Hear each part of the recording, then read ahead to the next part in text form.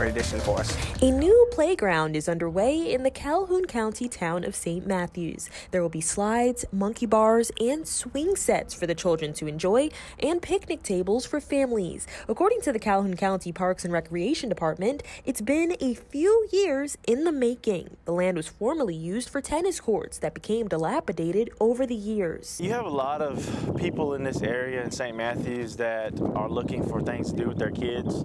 On a nice day like this would be a perfect day to bring your kids out, use the playground, get rid of all that energy that these kids have coming off from a long day at school. Joseph Ferry moved back to St. Matthews last year after living in Columbia for a while.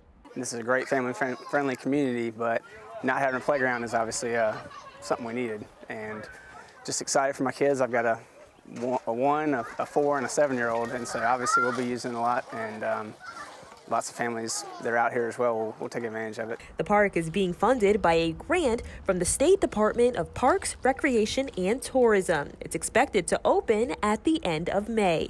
In Calhoun County, Nija Hood, News 19 WLTX.